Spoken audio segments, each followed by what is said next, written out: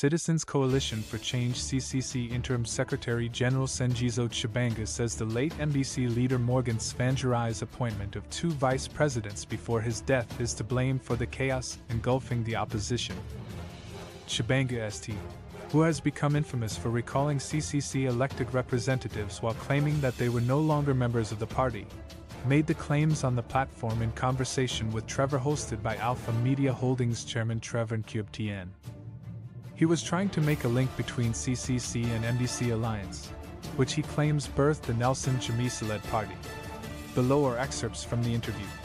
TN, Sengizo Tshabangu, welcome to In Conversation with Trevor. ST, my pleasure, Uncle Trevor. It is pleasing to be here. TN, it is a pleasure having you here.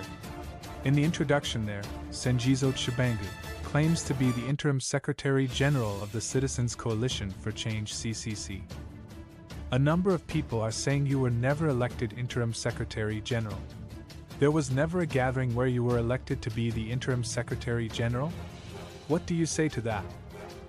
ST, well, Trevor, the issues are before the courts, but I will scratch from the surface. There are so many people who have challenged my authority, challenged my existence. Some are even failing to pronounce my name, which is a direct indictment to the people that I represent, to the tribe that I come from. So yes, TN, some are spelling your name with a CH? ST, yeah, with a CH. It is unheard of.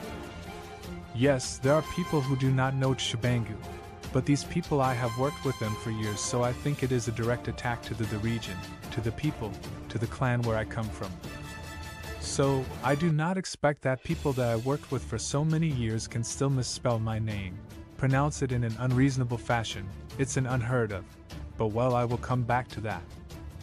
Now, to the point of my appointment, the same process that really appointed President Nelson Chamisa to be the president of the CCC, and also to be the presidential candidate, is the same process in which I was elected. The strategy of ambiguity. So we will discuss these things after the court because they are at the center of our courts. So it would be unfair for me to really discuss those matters. TN, so you say you are the Interim Secretary General as a result of the strategy of ambiguity? Strategic ambiguity as it is? ST, absolutely. TN, do you want to unpack that? What does that mean? ST, well, you see, we represent the party. We are an offshoot of the MDC alliance. I sat in the National Council, the National Executive, that decided the departure point from the MDC alliance to the CCC. Because there was a challenge that we were going to the elections and Douglas Mwanzora and his team, they had taken the name. So part of the resolutions was that let us have an election strategy. Let us form a political party. Let us have a new slogan. Let us have a different name altogether, different color. That is what we agreed. We were using the constitution of the MDC alliance. That is what gave birth. That is the paternity process that gave birth to the CCC that we find ourselves in. But along the way, you realize that that leadership had the likes of Welshman Keel, had the likes of Tenai Beatty, Kore as the deputy, a third deputy president, Amos Chabaya, and all you name them. Along the way, the strategy of ambiguity came into play. We had another CCC. These people, their positions were taken off. You go to a rally, you would have a president of the party sitting on the floor. You have the president of the party launching the campaign as if he is launching an independent campaign. There was no organic chemistry of the party working together. The organs of the party were dissolved. So there was within the CCC a formation of this structure, which is structureless. I think it is before the court maybe, but that's the surface of it. So, we have this kind of an animal, a creature which you do not even understand the head, the tail of it which is running within the CCC. So that is the strategy of ambiguity that produced the results that we find ourselves in today. That even failed to even produce candidates that produced the flawed election that produced the result that is still questionable even today. That produced an incomplete electoral process. So through this strategy, TN. But some people would say, Tshabangu, that you are saying the CCC was an offshoot of MDCA. And yet some people say no, that it was a completely different organization. I think Nelson Chamisa actually pronounced that no, this is something completely different. It is not related to MDC. Am I getting things wrong there? Although I must admit that what has happened in the past 3 or so years, in particular the past 2 years and last 6 months, has totally confused me. So some of the questions I am asking are genuinely wanting clarification. Was it a new party or is it an offshoot of MDCA? ST, we are an offshoot of MDCA because what gave birth to this new outfit, it was the Constitution. We registered the Constitution, which we changed and put the CCC, but with the same organs that we were using in the MDC Alliance.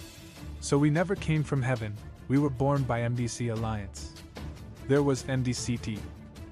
I will take you through from when we started this party.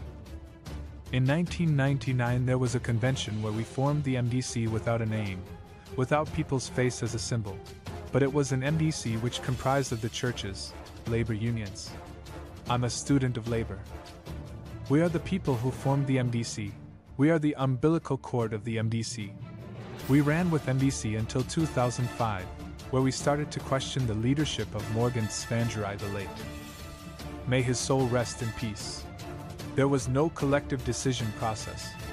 We went to the Senate in 2005, there was a debate, and that caused the split where the Professor Welshman Cube walked away from the MDC and he remained MDC, and then we formed MDCT to differentiate between us and Welshman Cube. So that was the departure point, the first split of the MDC. We moved on and we had a caveat that we are the MDCT. We identified ourselves with the leader, not with the Constitution, or with the values, and with the principles where we formed from.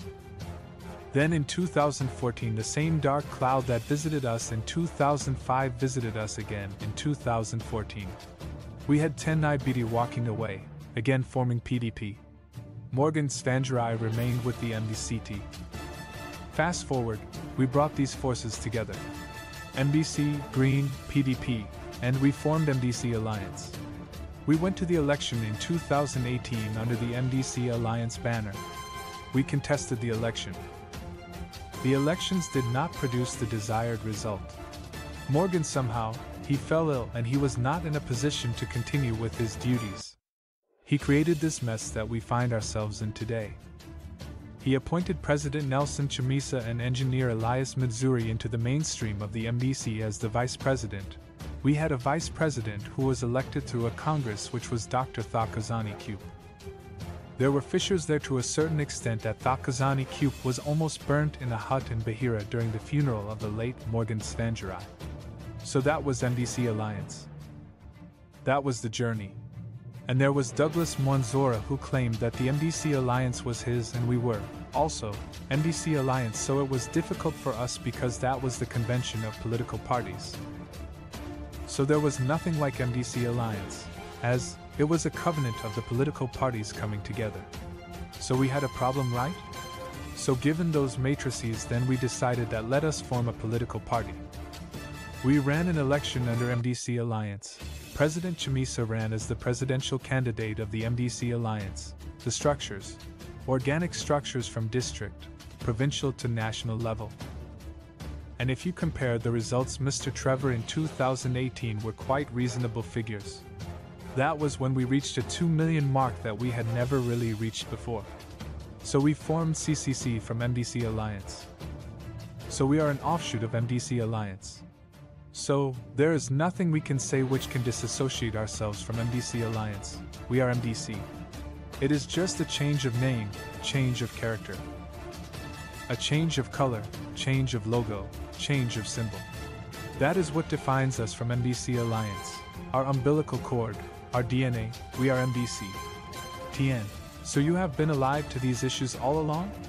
I get the sense you actually are deep into it. ST, yes. TN, why now? Why have you decided to raise these issues now? ST, well. TN, what are you trying to fix now? ST, we claim that we are an alternative, and the reason why we are in these politics is that there is an agreement that ZANU-PF has deviated from the principles and values of the liberation struggle.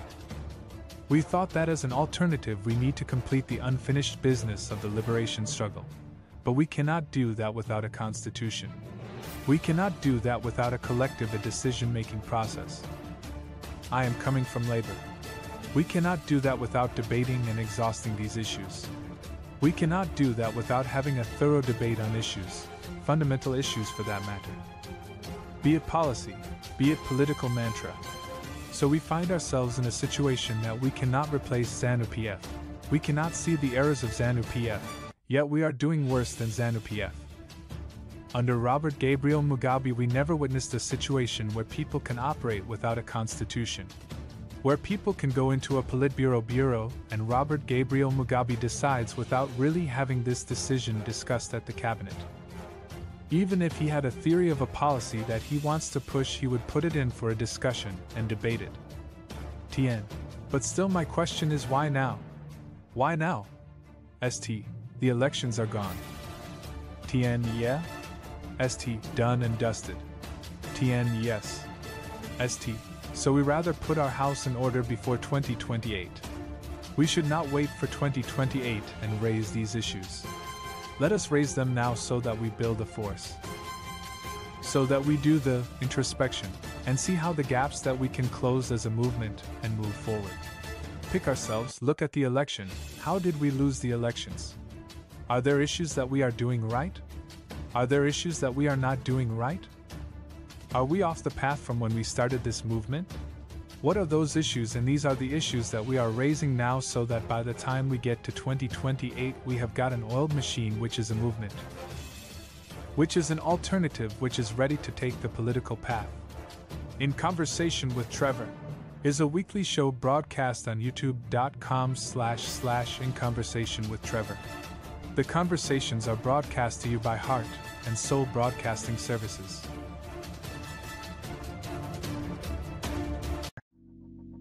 Let it go.